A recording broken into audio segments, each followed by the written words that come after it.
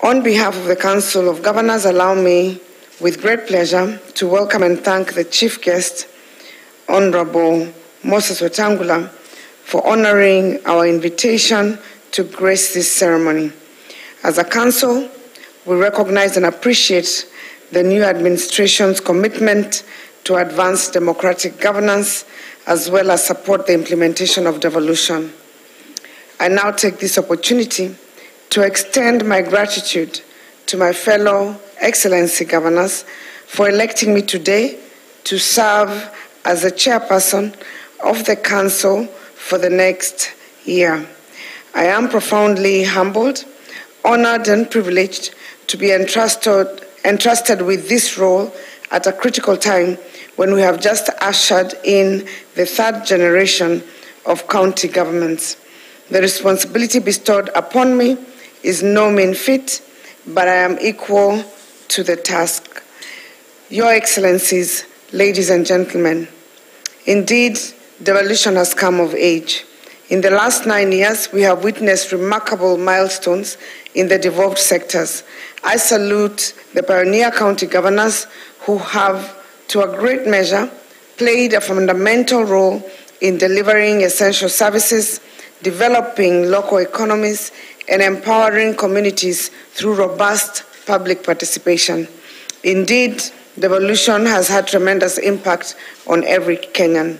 As we take up the mantle, we must strive to build on the successes and achievements made so that we can deliver on the devolution dream, where every citizen, regardless of status, has equal access to services. I note that we are blessed with a diverse team comprising of 26 new governors, 11 second-term governors, and 8 pioneer governors, and 40 new deputy governors who have rich experience that will greatly benefit devolution.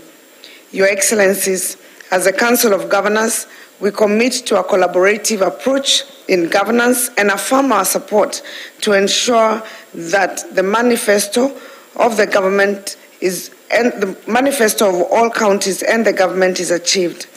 In our view, if fully implemented, Kenya will achieve durable growth while maintaining macroeconomic stability and empowerment of the people at the bottom of the pyramid.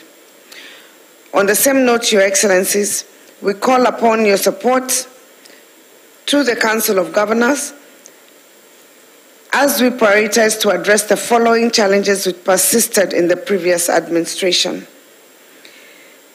The first one is the perennial delay of disbursement of funds by the National Treasury, which has hampered smooth and efficient, uninterrupted service delivery.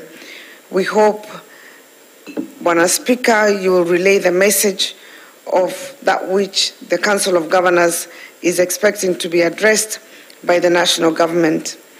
Number 2, revoking of executive orders which seek to establish authorities to undertake devolved functions in competition with county governments. Number 3, anchoring of the COG Secretariat in law to facilitate adequate support to county governments. Number 4, a review of laws, policies, and regulations, especially in the agriculture, water, and health sectors, which claw back on devolution. Number 5, finalization of the unbundling, transfer, and costing of devolved functions. Number 6, increased funding to devolved units to at least 35% of the national revenue. And number 7, the fast-tracking of the governor's pension. It is our hope that the aforementioned challenges will be addressed within the next 3 months to enable counties realize their full potential. And now more than ever, both levels of government must join hands as we execute our distinct but complementary roles. We hope that consultation and dialogue will be our mantra as we forge ahead so that together we can steer devolution to greater heights.